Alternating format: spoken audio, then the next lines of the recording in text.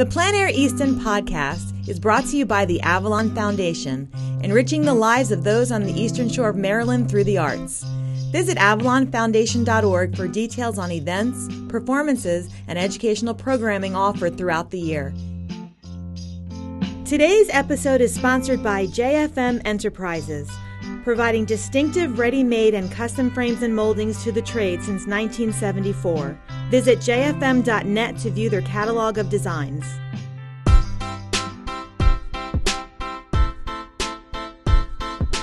Are you at the Avalon Theater building? We're in the basement. Yep. We're in the MCTV in the basement. Okay. We've got the Glenn Miller Orchestra playing this evening upstairs. So they might come in and do a little march by as a band. You may see them marching in the background. Oh, nice. That may happen. A lot of stuff goes on here, Neal. Yeah, I'm sure. It's a very crazy and wild time. It's almost like being a painter with all the things you have to do. Right. Right.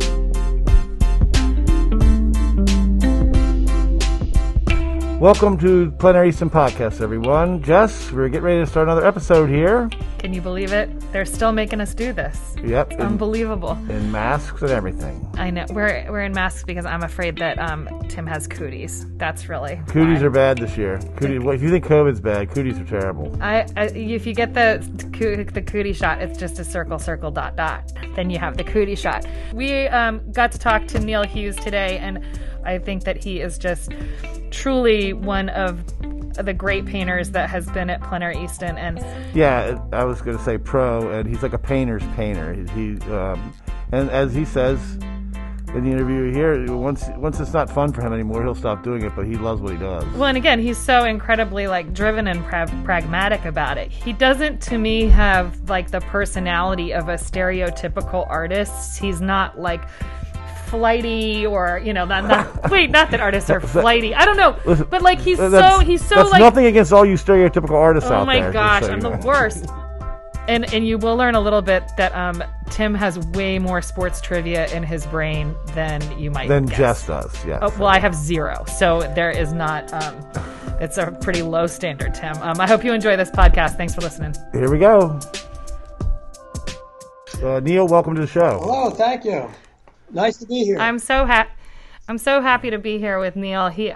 Neal at this point feels like family to me. I feel like he's almost like the old codger. He's like been here. Neal, how long have you been coming to Plein Air Easton? It's been a while. I think the first time I did it, if I'm not mistaken, was 2012, maybe.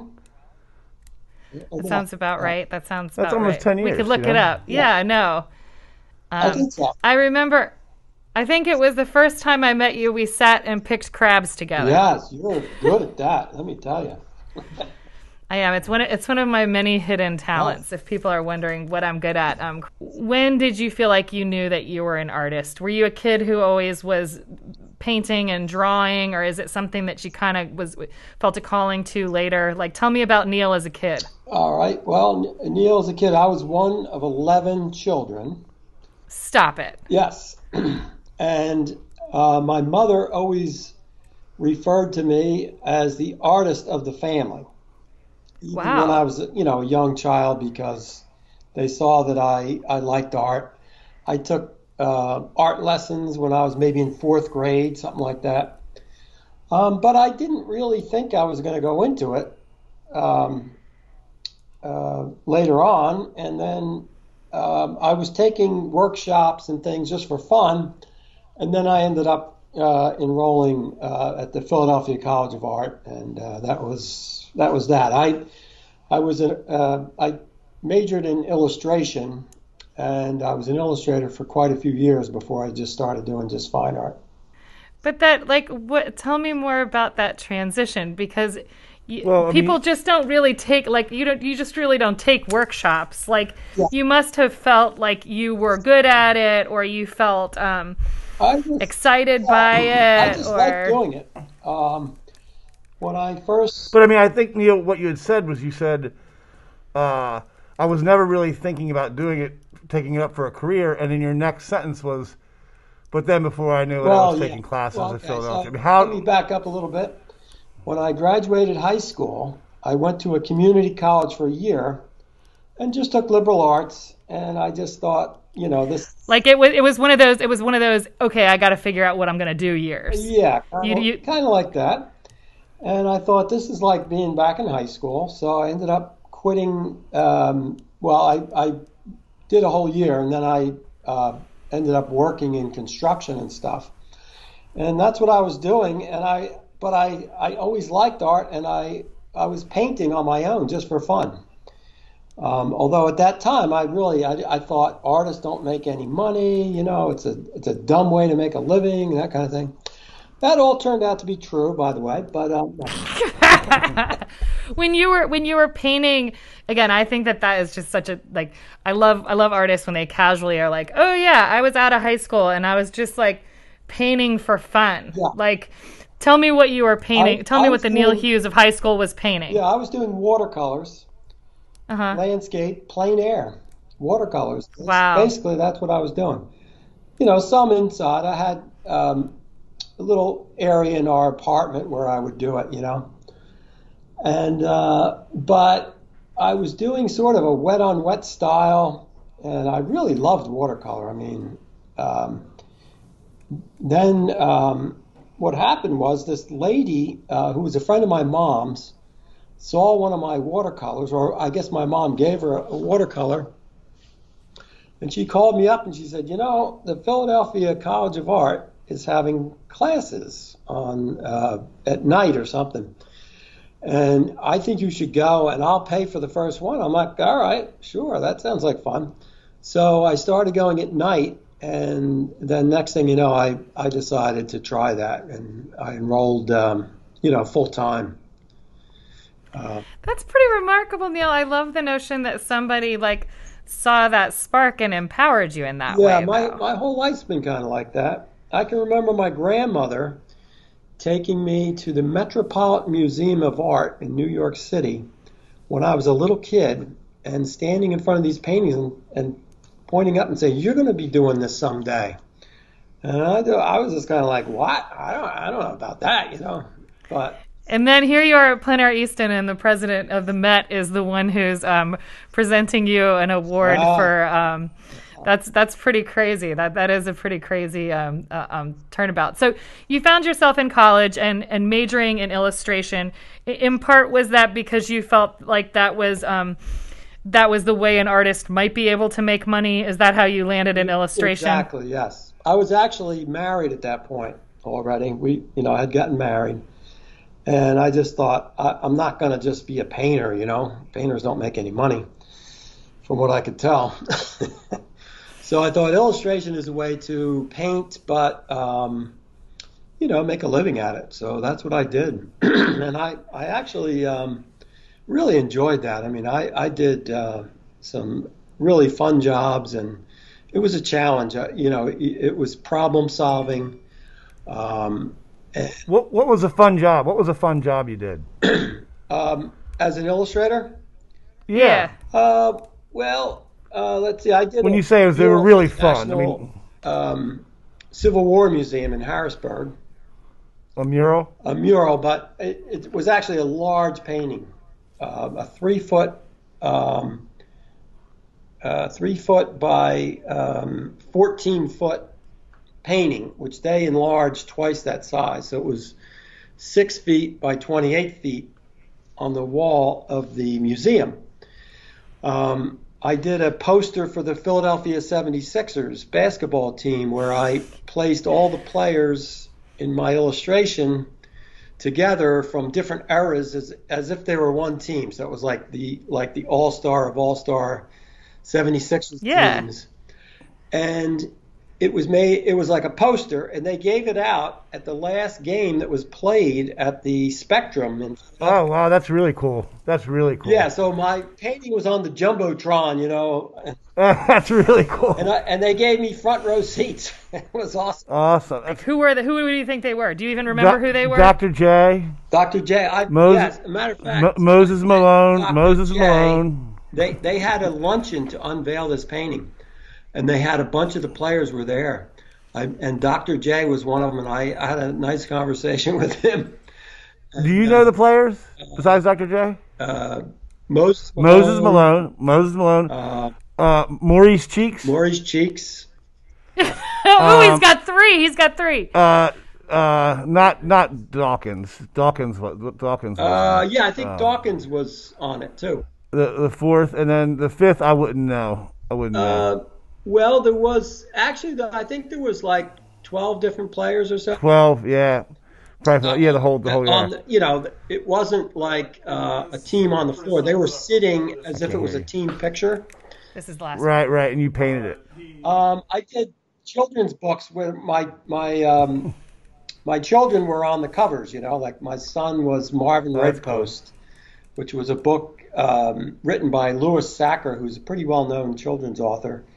So my son had red hair, and the character Marvin Redpost had red hair. So my son was the model.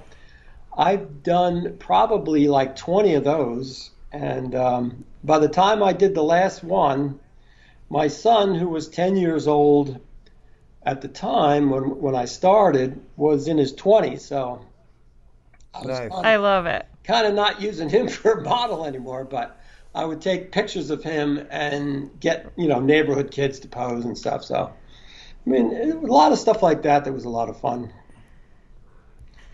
And then you went to painting. It sounds like you had a great time doing that stuff. Totally different from... Yeah, let's talk about the transition then from illustrations to fine art. Yes. I started showing more in galleries. Like I always painted... even when I was illustrating, I was still doing paintings on the side, kind of thing. But one of the big factors was when computers came on the scene, they just killed a lot of that work that we were doing. Like illustration is not what it used to be, So I could just sort of see the writing on the wall. So I started taking trips up to Maine and showing in galleries and just doing that. And that was kind of at first like a side thing. And so you're so casual about that though, Neal. Like how does one just get to show in galleries? Yeah, well, like you make it sound like you can just be like, Tim would like to go show in some galleries up in Maine. Like, how the heck do people do that? Like, how did you find yourself getting to do paintings? that? And then, like I traveled up there with a number of paintings, and to this gallery that was in the area where I like to paint around. It was in South Thomaston, which is near Rockland.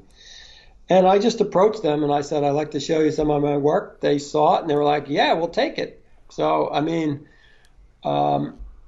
had skills from being an illustrator that I applied to painting the coastals and the boats up in Maine, the schooners and all that. So I had a body of work that, was, I guess, saleable, and so that's sort of what got me started. Then I started showing it. But is that your advice then? Like just show up with your paintings and hope for the best? Well, I contacted them. I probably emailed them images. I don't really remember back then because in the beginning, a lot of places were still taking slides, and that kind of thing. But sure. They were happy to meet with me.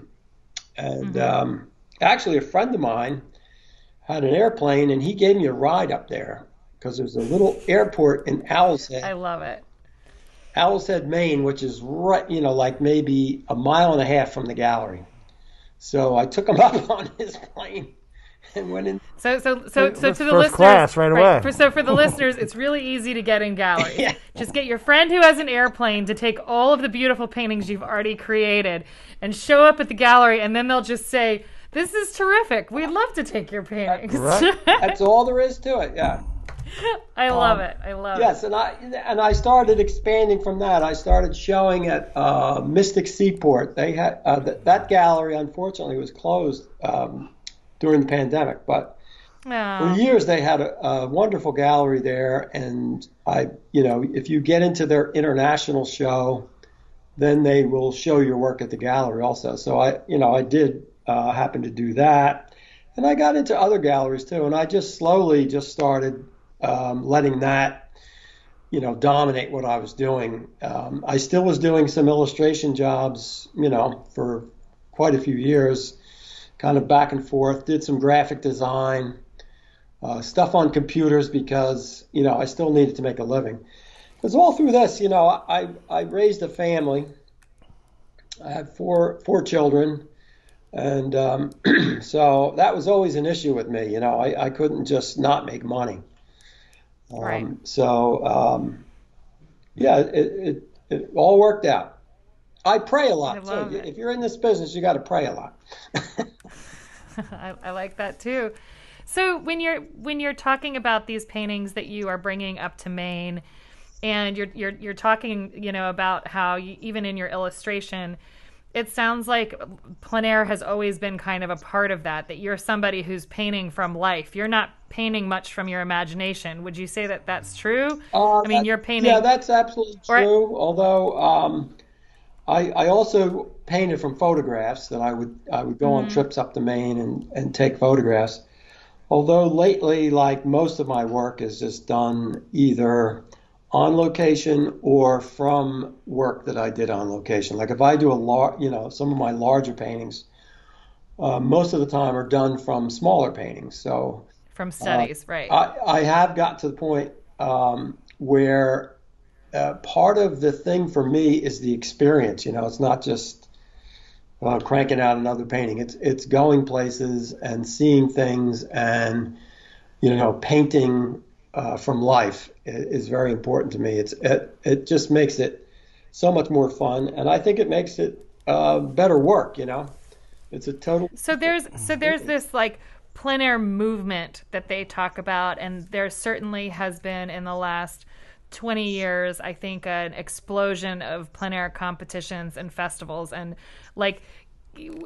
Were you really, like, prior to that time, were you really doing a lot? Like, tell me about your kind of connection to the plein air movement and this community, because you're certainly someone who does a whole lot of events every year. Yes. Well, I was doing plein air, like at Mystic Seaport had a thing where they would have a week where artists would come up and paint. And when I would go on trips, I would try to paint, also. But I guess when I really started getting into it is when these events started happening, and I started doing a lot of events because, you travel from place to place and you paint, and there's just nothing like it. It's just like, it was like a whole new world, opened up to me in terms of, I'm painting in Easton one week, and then, in Richmond, Virginia, Cape Ann, the Rocky Mountains, Texas, all these places that I normally probably would have not have traveled to paint. Right. It gave me these opportunities to paint at all these wonderful places. Although, I did travel up to Maine, as I said, and I would paint like places like Mystic Seaport, and there's a lot I would have been doing, but just doing these events just gave me a lot more opportunities, And so, what percentage of your work in a normal 12 months? And I sort of understand that we have not just experienced a normal 12 months. Yes. But how much of your sort of painting inventory in a year comes from participation in one of these events? That's a good question. How many paintings, or what percent? Like just kind of what percentage? Again, I think that, there are some people who say, there are a lot of different artists who participate in the sort of circuit, right? And there are some who say, oh, I only do like 2 or 3 events a year. Right. And like, I don't really see that as being what you do. You do events that are big, you do events that are small. I think that you, even from what I'm hearing from you, you use those events to inspire and connect to your work. Right. So, you really do a lot of events every year, Neal. Maybe you don't realize how many you do, but you do a lot more than a lot of the people that we talk to. Most I've done, I think, was 12 one year, and that was a lot. Yeah, that's a crazy amount of events to go to. Yes, it is, and But I would say probably 95% of my paintings are done plein air, but they're not always at an event. I just had a show that opened a few weeks ago, and I think I had 20 paintings, and 18 of them were plein air.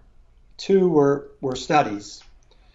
One of the studies was done from a plein air, and the other one was an older painting that I had done from a photograph. So, I mean, it's like most of my work is plein air. I would say probably at least 60 or 70% is done at events because, it takes a long time to prepare for an event. But while you're at the event, all you're doing is painting. So, I'll do like 8 paintings, maybe up to 10 paintings in a week at an event. So what the listeners didn't get to hear is before we went live on this podcast, Neal was bemoaning how much office work he has, and we made the comment that I don't think people realize how much back office work a professional artist has to do in terms of connecting with galleries, the financial piece, even just the packing and shipping and ordering of all of those things. And you're right, when you are at an event, you have like really crossed out that time on your calendar to do nothing but paint. Yeah, that's why one of the reasons I love doing events, because I get up early, I start paint, I paint all day, I'm really kind of focused on my painting. Like, I know there are artists who are a little more casual about it, but I really want to paint. I don't know. There's just it's kind of like my competitive nature or something. It's like I get this adrenaline when I'm at events that I don't have normally. I mean, I spent a week up in Maine this summer and painted, and I got a lot of work done, but it wasn't like this intense feeling as I'm painting, It was a little more relaxed. That's cool. So I think you're the first person that we've talked to that's actually said that. That's very interesting. And, I suspect, Neal, though, also, too, if you're going out to 10, 12 events a year, that you like the rush and you like what it creates in your, how it makes you feel painting it. But do you pretty much expect to sell something every time you go somewhere? And, is that part of the equation as well? Well, you have to, if you're going to keep doing it, you have to either win money or sell or both. And I guess it's very rare that I have an event where I don't sell anything, although it has happened. I always go into it where I'm not really focused on that or worried about it, but it is important, to do that.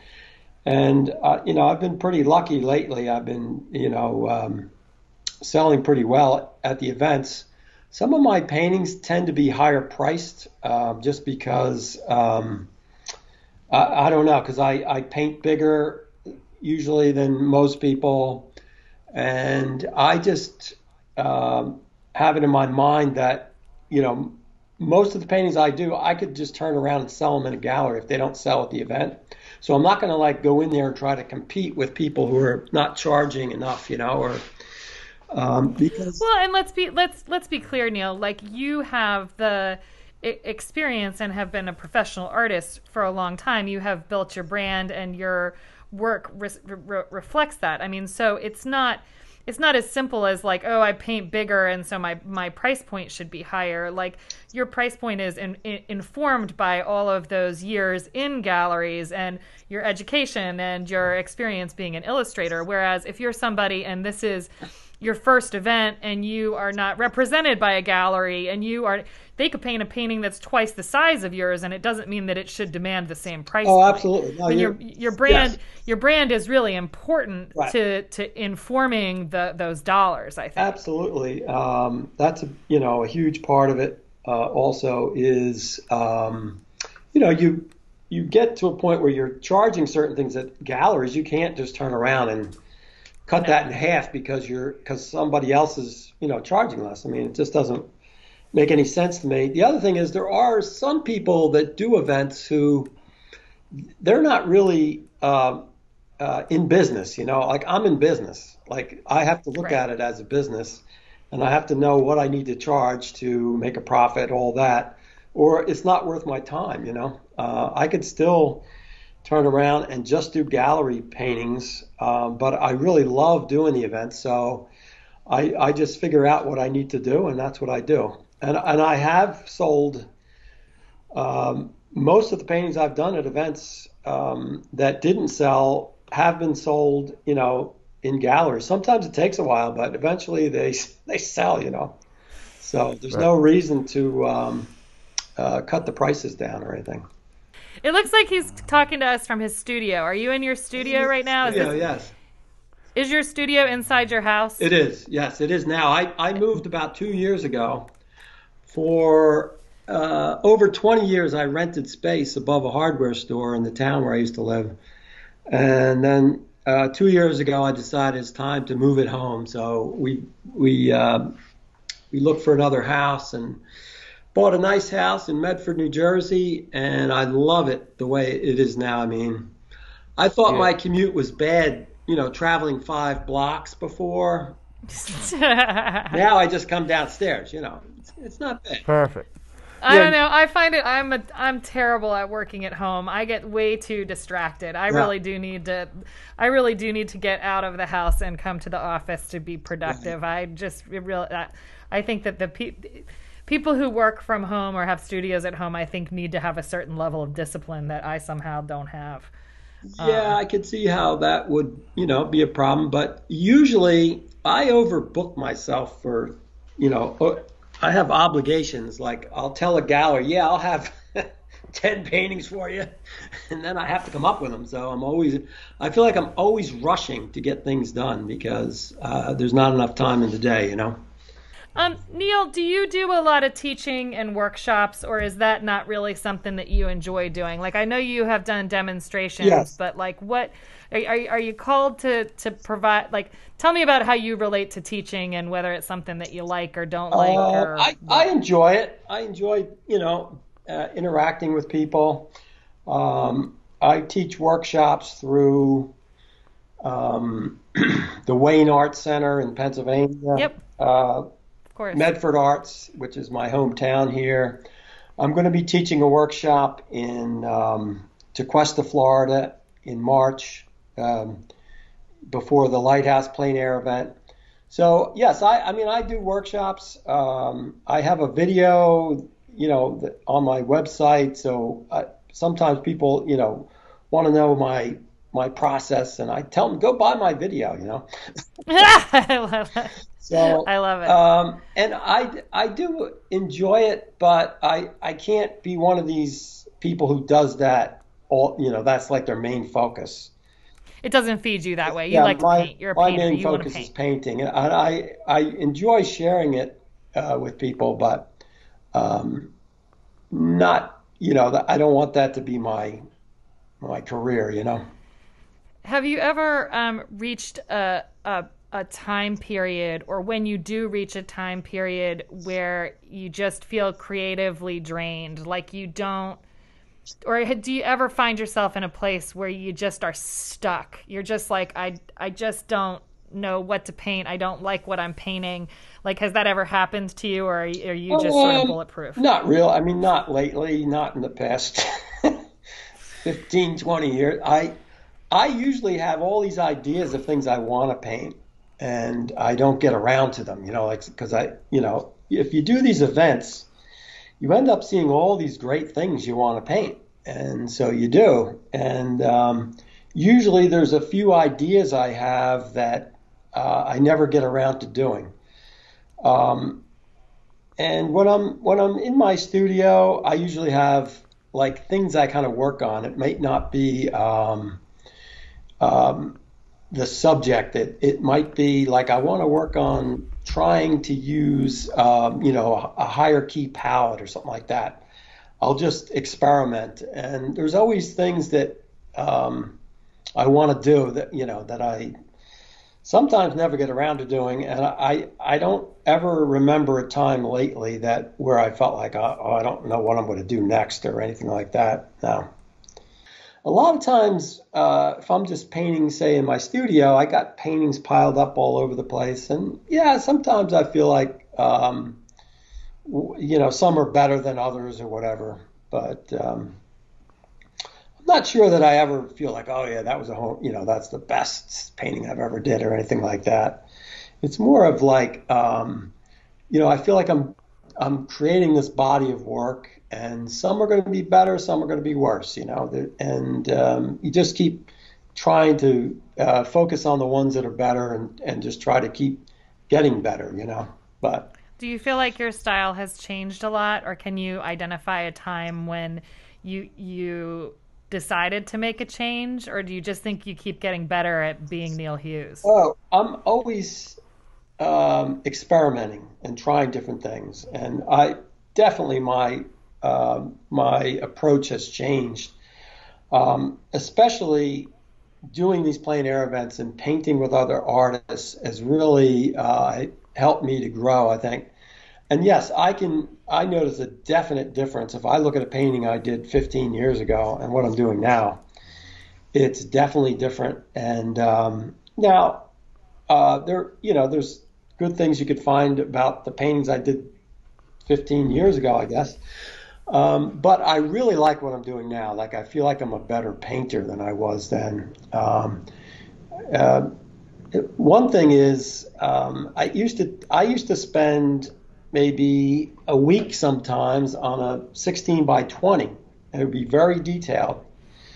And, I enjoyed doing it and everything, but, when you do these events, you can't spend that much time on a painting. So I had to get faster, and you really have to learn how to paint and to get it down and to make it work in a short period of time, which allows you to do more paintings. And yes, I mean, the way I'm applying the paint, everything is totally different than the way I used to do it. And I think it's a change for the better. I've learned so much from painting with others, because there's some darn good artists doing these events, and yeah, there are. I've been very lucky to, hang out with them and paint with them and stuff. And, in the beginning when I started doing these events, I can remember being very surprised because I always needed a certain something to do a painting. And I would walk by things and think, well, there's no paintings there. And then you would see how someone else would do a beautiful painting, and you'd be like, oh, I think I'm missing something here, So it really helps you to learn to see things differently and try different approaches. I'm always open to trying new tools, new brushes, trying different ways of painting. I also read, books and things on painting sometimes, and you pick up things. And so, yes, it's been like a journey, and I feel like I still feel like I'm growing as an artist, and to me that's very important also. If I ever get to the point where I'm just doing the same thing over and over again, I don't think I could do it, because I would just be too bored. I have to always be reaching out for something new, When you're choosing what you paint, when you're saying you're walking by these scenes and you're saying, I just don't see anything to paint here, how much of your brain is looking for what inspires you, and how much is trying to calculate things like saleability of that painting? I mean, like, I appreciate how pragmatic you are about this is your job and it's a business, and you got to make sure that you are creating saleable content. If you bring your gallery up in Maine, paintings of the dump, they might be like, Neal, you're crazy. We really need boats and rocks. I think that, what is that balance like in your head when you're looking around for something to paint? Actually, the things that are the most saleable are usually the things that I am dying to paint. Like, that you're called to anyway. Yeah, I'm seeing something, I'm like, oh, that would be awesome painting, whatever it is about it, that grabs me. So, that I don't go out and I say, all right, what around here would sell? That's what I'm going to. It doesn't really work like that. Like, if I'm excited about something, it's going to be a better painting, and the better paintings are the ones that sell the quickest usually. So, Now, there are certain subjects maybe I would avoid painting because I know it's not going to sell, but very few. I mean, usually it's I just have certain things that I like to do, and they seem to work. I love to do architecture or boats, and things with structure. I love doing figures. I don't do enough of those during plein air events usually, but I as an illustrator I did that quite a bit, and I bet I do try to do that for some of my more personal works. Neal, do you have a favorite painter outside of living painter outside of plein air? Ooh, that is not shapes and landscapes and that sort of thing? Yeah. A favorite living painter. Who's going to be famous for like being the next whoever or whatever? You know what I mean? In the abstract world, or do you have somebody that you look up to in that way, or I mean, there's a lot of artists whose work I admire. I can't say one person comes to mind that that they're like the best or whatever. I mean, I've always followed like the Wyeths. Where I live, I'm not, I went to the Philadelphia College of Art, so we're very close to Chadsford, Pennsylvania. Mm-hmm. That whole tradition was very important to me. It still is. So, yeah, I appreciate artists like Jamie Wyeth.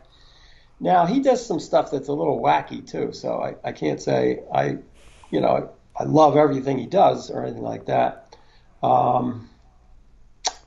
I was just curious. You just seem to be so in you're just you're painting all the time and you're reading books and you're like, and I just didn't know if it went beyond landscapes or boats to like abstract. Oh or yeah, no, I'm not really into abstract contemporary art. He likes pretty things. Not pure abstract. Personally, it doesn't really interest me. I like the process of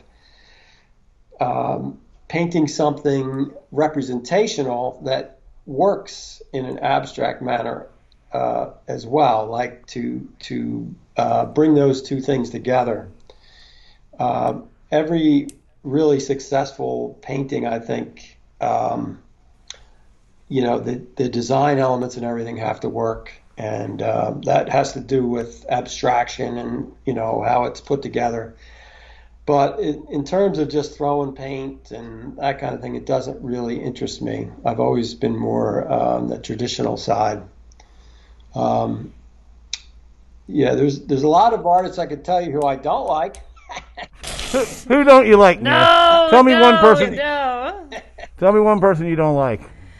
No, don't do it. I actually appreciate all that. It just doesn't interest me. You know what I'm saying? Like, that's a great answer.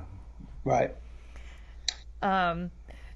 One of the things that I remember about Neal from years ago, and again, I do think he's got that competitive spark, but what do you do to get yourself prepared for your festival circuit? Or if you know that you're like, the weather's warming up, I'm going to be hitting the road. Yeah. Like, what kinds of things do you do to get ready? Because it can be really grueling, and if you're at Plein Air Easton, it's really hot. Yes. Well, I'll tell you, I actually train. I know this about you. That was a leading question, but I wasn't sure if you still did it because we haven't talked about it in a while. I try to run like 4 or 5 days a week, and I run for about 35 minutes lately. So I'm doing over 3 miles, and I mean that's just not just to get prepared for Plein Air Easton, which come on, I like it when you say that. It really helps, I must say. Like if you run in the humidity and stuff, then it's not a shock to your system to go out and paint, But yeah, no, I actually do try to take care of myself physically. I've actually run into a few roadblocks the past year. I think I might have had COVID, like when I was down in Florida. I got this sinus thing, and then turned into asthma. So some people did have like that. That was like that Florida event was like the week everything shut down. It was, right? Yeah. There were 3 or 4 artists that I was in direct contact with got sick, who had COVID. So I don't really know if I had it, but it really messed me up. Like I had to go to the doctor to get medications just to be able to run and stuff, like now I'm back where I'm running again. But no, I do try to prepare, not just physically, but I try to, keep painting, because you have to be kind of in a groove almost, painting-wise, to be successful at this. So I try to paint all the time as much as I can. But as we talked about earlier, there are so many other things you have to do. It's probably takes up 50% of my time doing other things other than the actual painting. I know people don't really realize that. So, like, I don't want to get you in trouble here, but I guess I would ask you the question, because you are somebody who paints so much on location and from life. What percentage of a painting needs to be done on site to be considered plein air, in your opinion? Well, I mean, I most of the time will do the entire painting, even if it's just something I'm doing on my own. But I would say probably at least 80-85%. I mean, the idea, if you're going to consider it plein air, means you painted it there, and maybe even 90 or 95%, because you can bring it back in the studio and touch it up. There's always things like like when you bring things home and you look at it like back in the studio. Yes. How often are you like, oh, I got to go back out there to the site because this tree just is wrong, versus this tree is just wrong, I need to sit here and try to figure out how to fix it? Well, I try to plan it so that I don't have to do that. Like if I'm doing a large painting, I will maybe go back, 2 or 3 times, or spend 2 or 3 sessions for a really large painting. But most of my smaller ones, I just, I do what I need to do, and I complete them on site. Now, when I first started doing this, I would spend a lot more time. Maybe when I would get home, I would work on paintings a little longer. But I've kind of developed a way of just finishing them. And most of them do not need anything, really. I mean, occasionally, I'll notice something that I didn't notice when I was there. But most of the time, they're actually better if you finish them on site, because once the paint's completely dry and everything, if you're going to redo an area, you got to kind of redo the whole thing to get it looking the way I want it. Because there's a lot of things I can do while the paint is still wet that I can't do later on. So I try to do it all at once. Yeah. I love it. And where are you headed next? If people like you told me you're headed to, it Bath? Where are you going? Virginia, yes. That's the next competition. And does that start rounding out the competition season for you, or do you have more on your docket? And then Cape Ann after that, and that'll be it for this year. Yeah. And then it's back in the studio. Yes. I have a show coming up in Florida, so I have to get some paintings ready for that. And I have sometimes I'll work on commissions. I'm working on a commission right now also. Awesome. So I have plenty to keep me busy. And then I'll be doing my next event after that, after Cape Ann, will be in Florida in March. So the springtime. Yeah. Right. Neal, it's always good to talk to you. I certainly hope that part of your office work this year will be applying to Plein Air Easton when the prospectus drops. We always love to see you. It's been fun seeing your face, not during July, and it's been a pleasure to talk to you today. I always appreciate my time with you, and I didn't really feel like I got to see you a lot this year for some reason, so I'm glad we got a little bit of time to talk today. Absolutely. Thank you very much. I enjoyed it thoroughly. Thank you, Jess and Tim and Nick. Yes. Awesome. It's been a pleasure. Thanks, Neal.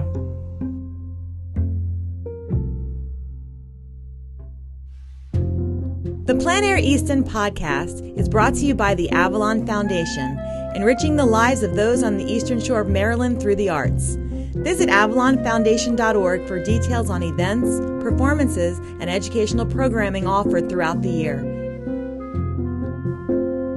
The Plein Air Easton Podcast is produced by Nick Richards. Our theme music was generously provided by Blue Dot Sessions. Remember to rate, comment, and subscribe. You can learn more about Plein Air Easton at pleinaireaston.com.